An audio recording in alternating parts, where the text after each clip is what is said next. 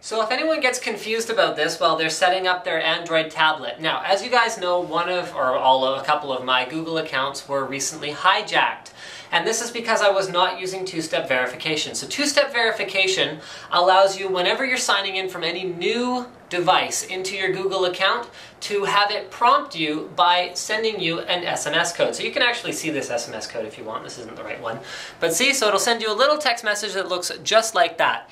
So I'm setting up a few different tablets. Actually here, you can just pan over there, have a look at some of the tablets that I'm working on. So I'm setting all of these up so that I can do some comparative testing, which means I gotta sign into my Google accounts. It took me about 15 minutes to get signed into the first one because here's what I did. I entered my email address, I entered my password, I clicked sign in, and I go, oh, Google account sign in failure. And this is the problem is the error it gives you. The error it gives you is wrong. Your username and passwords do not match, please try again. Okay, so I entered it again. I was like, oh, maybe I forget my password. So I went over to the computer, I tried signing in there, oh, it works. So what's going on here? So here's what you have to do if you are signing up on a new tablet with your Google account, is you go up into the top corner here, go to Browser Sign In, and sign in using the browser.